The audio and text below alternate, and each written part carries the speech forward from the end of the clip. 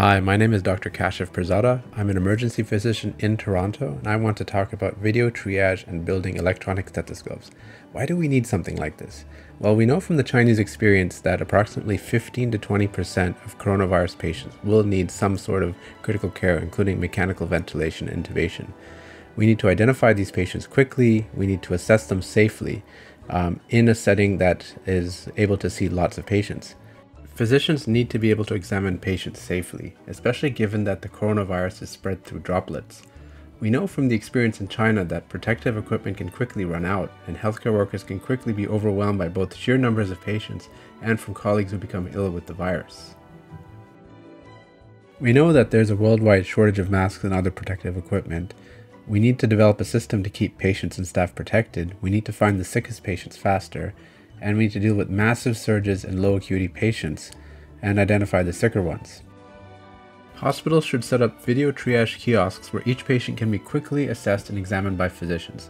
This will be the most effective way to deal with a virus that is expected to infect 70% of the population. We can avoid the absolute chaos that was seen in Wuhan in the early stages of the epidemic, where patients infected each other and staff, resulting in worse outcomes. Now, the parts are easily available on Amazon or other retailers. They involve using disposable stethoscopes, such as this one, and a receiver microphone, such as this one.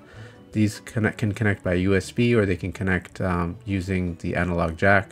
I've already pre-cut this segment, but what you do is you cut the stethoscope tube, you widen the tube a little bit so that you can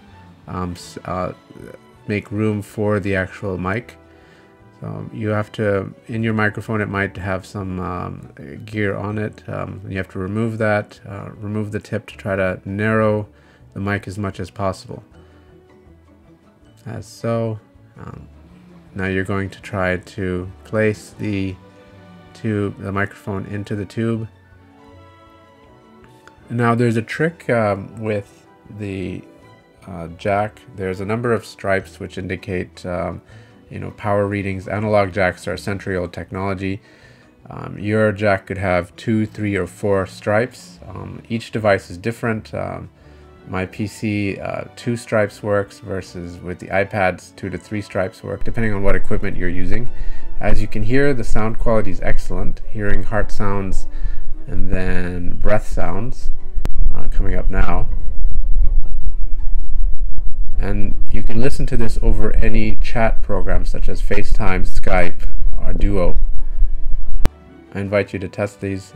Stay safe. Any feedback or tips would be highly appreciated, and hopefully we can get through this together. Thank you so much.